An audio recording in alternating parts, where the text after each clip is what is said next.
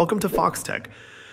If you want to check the decibel level on your iPhone, you might be surprised to learn that there's no built-in tool for this. Unlike the Apple Watch, which has a dedicated noise app for measuring sound levels, the iPhone doesn't have a direct way to track decibels.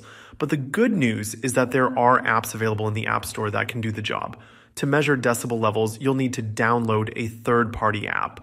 Just search for Decibel Meter in the App Store, and you'll find plenty of options.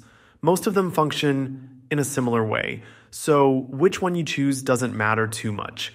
However, one of the most popular and reliable apps for this is called Decibel. It's a go-to app for measuring sound levels, and it provides a real-time reading of the noise around you. If you need a quick way to check how loud your environment is, this is a solid choice. If you're more concerned about headphone volume, there's a built-in feature that can help.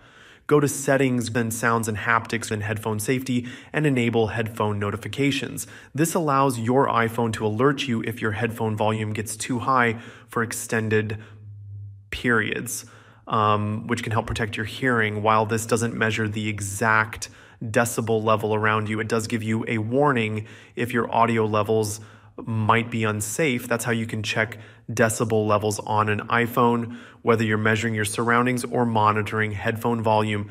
If this helped, let me know in the comments. And if you found this useful, don't forget to like the video and subscribe to Foxtecc for more iPhone tips. Thanks for watching, and see you later.